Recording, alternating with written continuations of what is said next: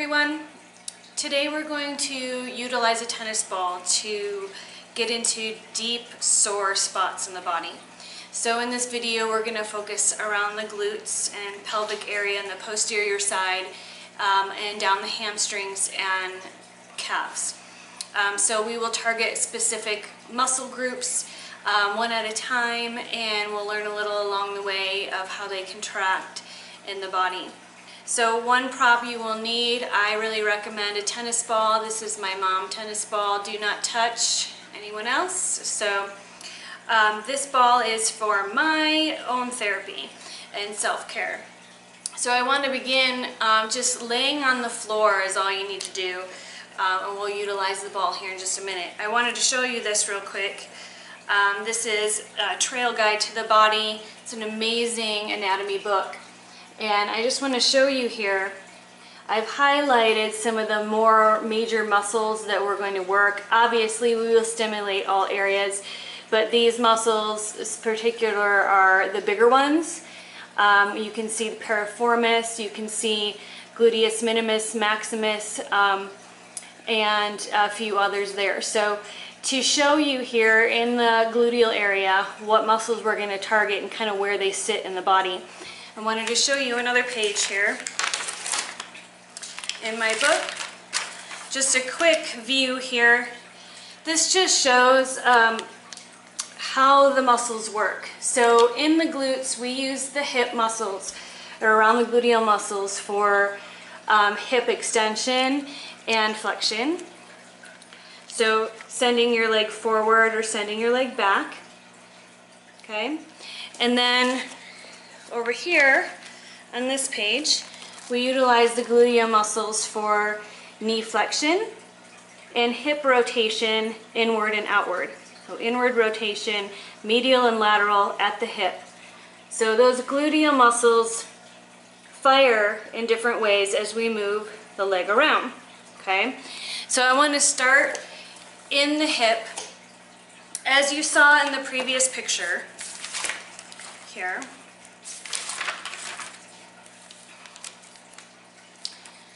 this piriformis muscle right here, this one right here, is a major contributor to aching hips, aching glutes, soreness in the area. This gluteus maximus, it's cut in the picture, but this is the topmost superficial muscle that lays across the whole cheek and makes the cheek nice and smooth. It's the very top muscle there. So we're going to be working this one inevitably as we go through the rest of them. The piriformis is right along the sacral area here, and then it comes down and inserts along the upper part of the humerus. The gluteus medius is the top of the cheek muscle, which creates the rounding at the top of your gluteals. This one contributes to a lot of tightness and pain, and as you can see, it kind of comes down and outward there too. Okay? The gluteus minimus is the one that sits, if we're lying on our side, we can get into that one, and we certainly will do that as well. So just an overview there of where we're going to start. And I'm just going to go through one side of the body so we're not here forever, just working on those glutes, okay? So I'll get up on my knees here, aim the camera a little down so you can see.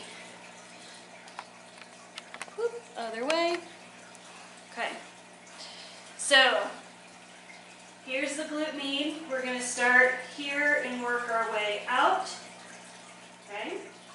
The piriformis is right alongside the sacrum. Most people can just feel it aching. Right there is the sacrum, or the sacrum and the piriformis, and we're going to come out this way. Okay. And the glute minimus, we're going to lay on our side and get into it right about here. Okay. And then we'll move forward, and there'll be some subtle movements of the leg as we go, just so we can really get in there and target the points of pain. Okay, so go ahead and lay down on the floor. So laying down on a flat surface, the floor is best. Okay, So let's get into the piriformis first. So as I had showed you, the piriformis is right along the sacral area. So we're going to tuck that ball right in there and then roll back over the top of it. Okay, so you can give yourself a moment here to desensitize to pressure. Then lower your, I'm on my left side, so you can lower the right leg to increase pressure. You can lower that left leg to get in there really deep too. Okay? So we're just going to desensitize here. This right leg can be bent. Just kind of feel it out with what feels good in your body. You'll find the balance here once you kind of sink into it. I'm bending my right knee so I can keep this left leg straight, and I'm going to turn from the hip. So what we're going to do is we're going to move not from pulling our ankle, but we're going to move from turning at the hip, and we're going to turn the toes out. So you feel as you turn your hip out, that lateral rotation, you'll feel it squeeze into that piriformis a little bit. Okay? And then we're going to turn back, toes to the sky. Let's do it again. Turn and back in. Okay? Let's bend the left knee. Woo. Put the foot on the floor. Feel how you sink in a little bit deeper. Now we're going to turn out from the hip again.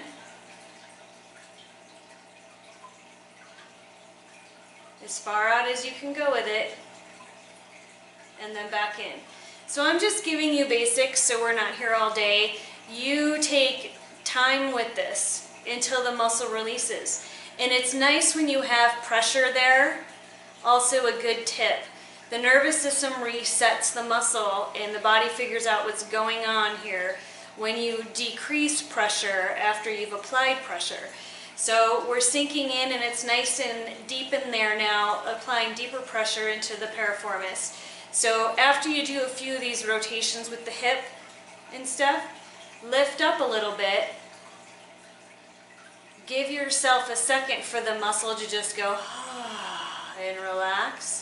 And then sink back down right into that same spot, okay? So we're going to work into glute med. So from the piriformis, where we are here, we're just going to lift up, and we're going to put that ball right on the side here. So we're right about here with pressure, okay? We don't want to be on the bone. We want to be right to the side of the bone there.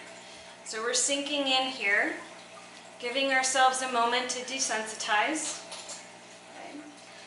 Feet on the floor is probably ideal with this one just so you can keep balance. Okay. So let's turn the hip out. Knee bent, and we just turn out. Squeeze into that glute med. Feels nice to just hang there for a little bit, and then we come back.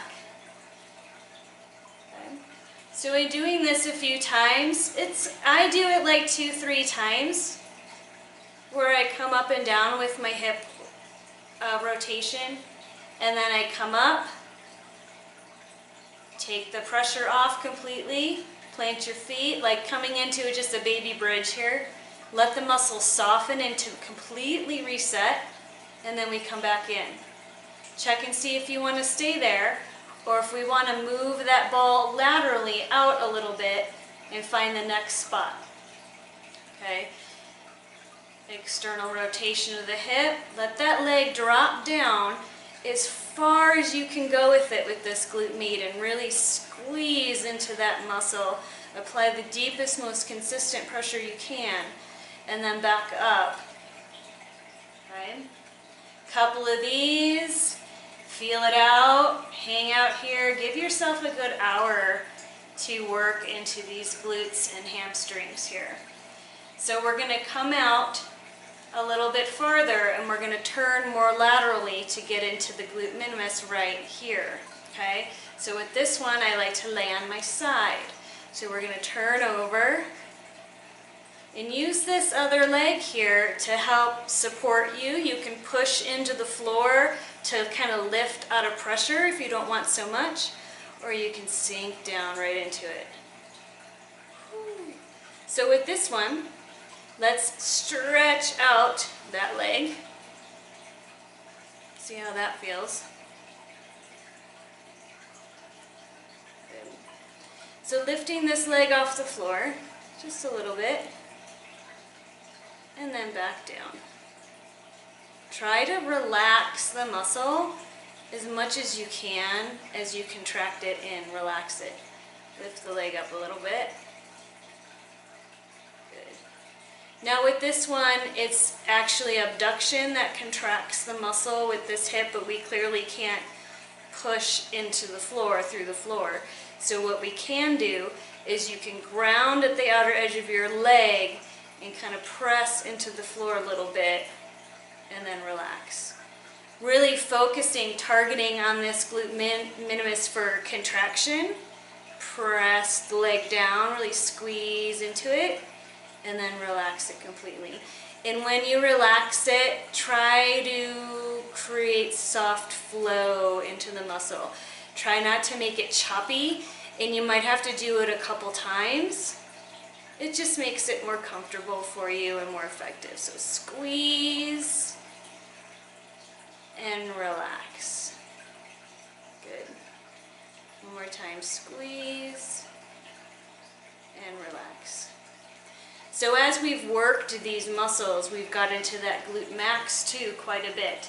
But before you switch sides, put that ball back underneath and just roll around a bit. We can start back at that piriformis, and you can roll diagonally outward towards the hip, and you'll feel the ball and socket of your hip bone. See if you can get to the inside edge of that ball and socket and just let the ball roll around the outside edge of the bone. It might be okay to get right on the bone, but I would avoid it, you know? I mean, there's some muscles that run across it and around it, of course, to support, but it might be really super sensitive in there for you. Good. So keeping this leg straight just applies the best consistent downward pressure.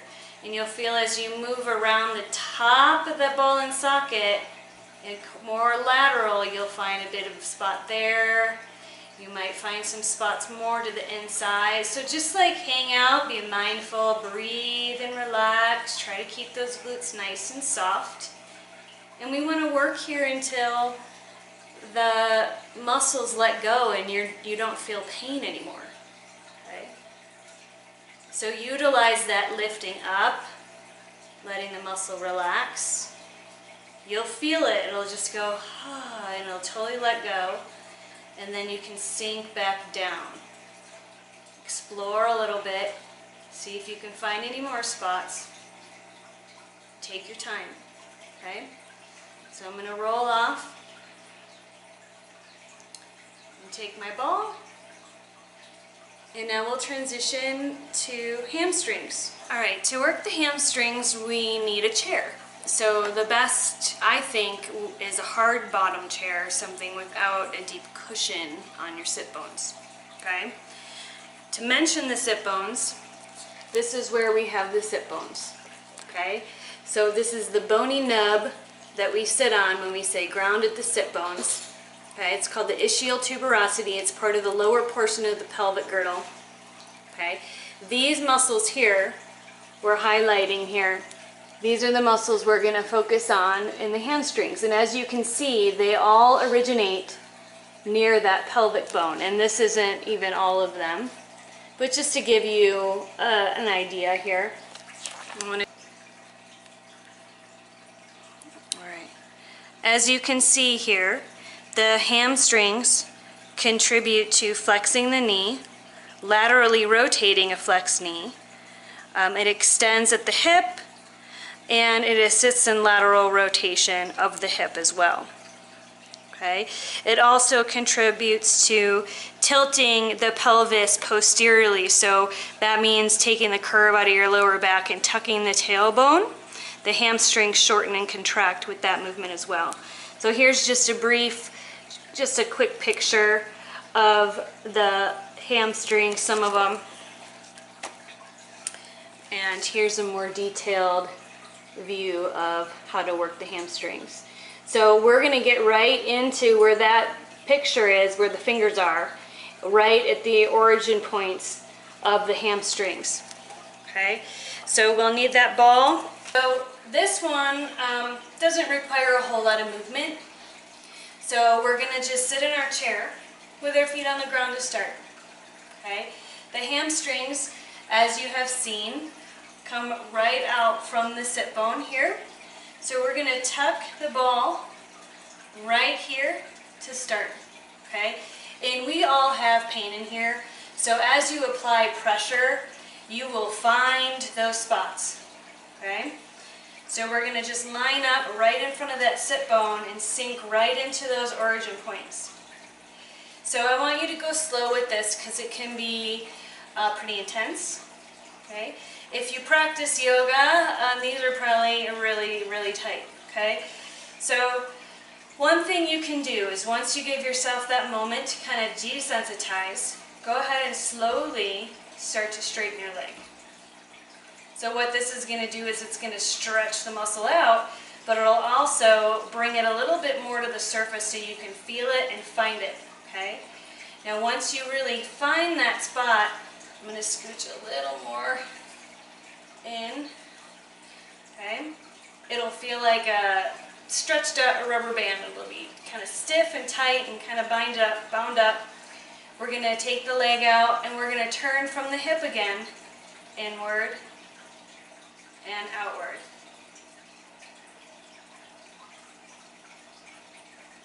Okay.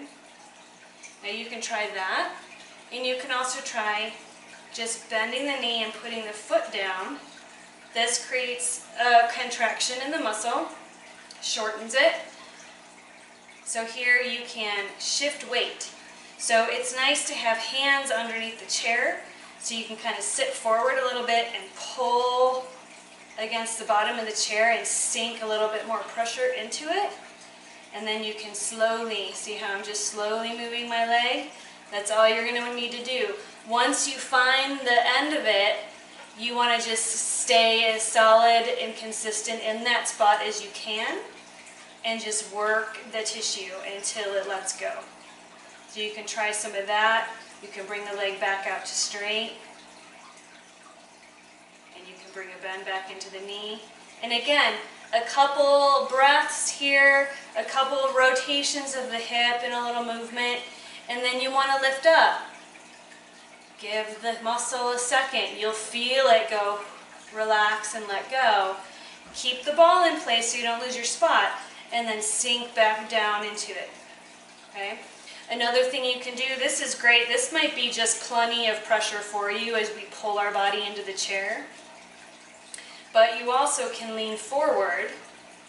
Try that. You can bring an arm to the thigh and push down. Try that. See how that feels? Little movements, little movements. Okay. For my adductors, more inner thigh, when you're more closer to the midline, I take a fist here and just place it right inside. I'll show you on the other leg. I place my fist right inside this thigh and then push straight down into the pressure, into where you're feeling it, and you get a nice bit of pressure there. This is for more midline, more adductors. The adductors, which bring the legs together, blend into the hamstrings. So if you press here, you'll feel it, and then you can do some little movements back and forth. You can send the leg out, see how that feels. Rotate at the hip. Just make sure you're coming from the hip with this and you're not pulling your ankle. Okay? Rotate from the hip, back and forth. This gets cross fiber, so we're not running with the tissue, we're running perpendicular to the tissue, which is quite effective when you're really tight. So a little bit of rotation there, turn the hip in just as far as you can. That is really, really, really intense. And then turn the hip out. Okay. Good. Very nice. So that's about it. You can spend another whole entire hour on the hamstrings waiting for them to let go, or as much time as you need to feel some relief.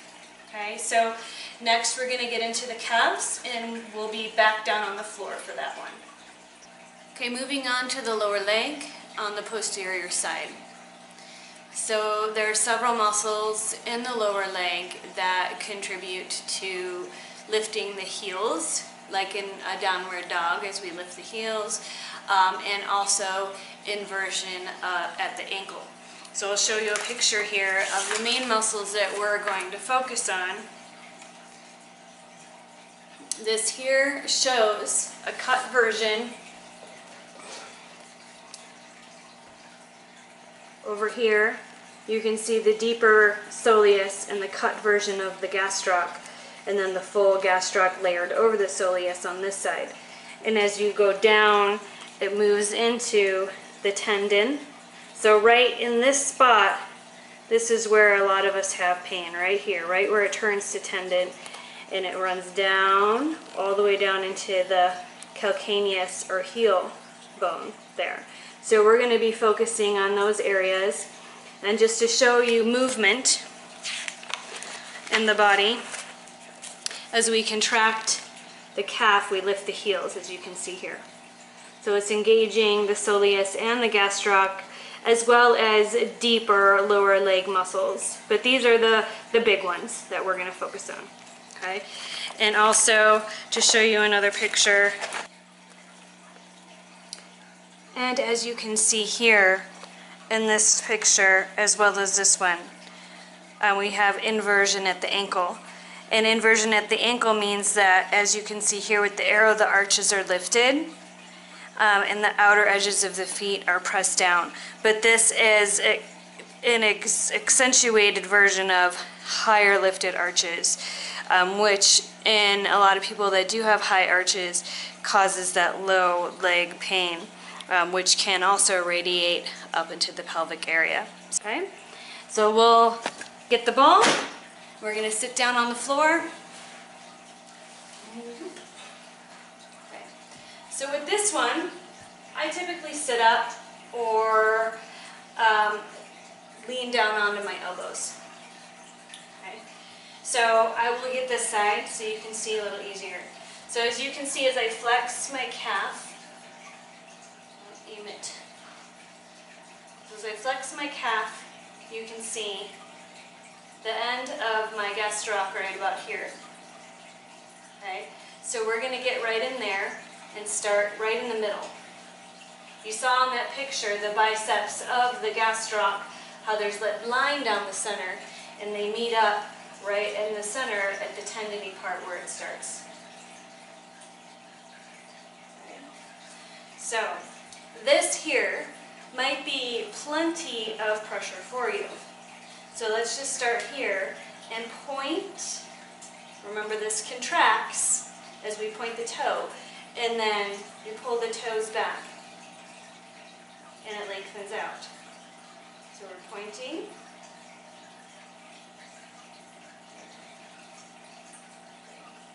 So flexion and extension at the ankle.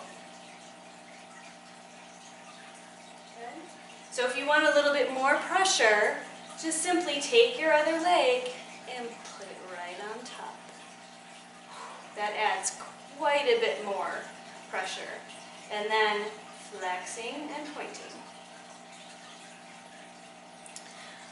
Let me scoot back a little bit so you can see my ankles.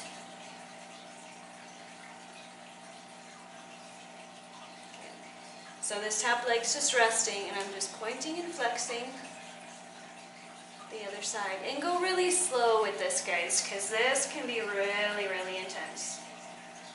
So point and flex. So again, a couple of these repetitions, right? We practice, we desensitize, and then I want you to lift up, let the muscles soften and reset, and then come back down. And try it again. Okay. So you can run through any part of the lower leg that you need to. This part is really super sensitive right here when it turns to tendon on a lot of folks. But running up, also starting right at the origin points of those gastrocs, the soleus, right below the knee, might be to your benefit too. And I've noticed that see how my leg is wobbly? It's a little harder to balance the ball, so just hold your leg. And just stabilize everything. Point, flex, point, flex. Good. And then run down a little ways and just come right down through the center. Point, flex. Feel if there's any trigger points there. You know, you might find something that you didn't know was there, waking you up a little bit. Go down a little ways. It's going to get a little bit more intense as you make it towards that tendony side. We're right in the belly of the muscle here. Okay. So, as you run down the middle, once you go past where the tendon starts right here, you can certainly make your way down towards the ankle. So I lean back sometimes, I come down onto my elbows sometimes here, and then you can run down the lower leg all the way. Okay. So I just bend the knee, just kind of move a little bit. Get your knee involved, you can bend the knee a little bit, or you can move from the hip and just kind of keep the leg straight and run all the way down to the ankle. Again, adding pressure by stacking the legs. Make your way down. And just work in that area. Okay? Flexion, extension, back and forth. Good.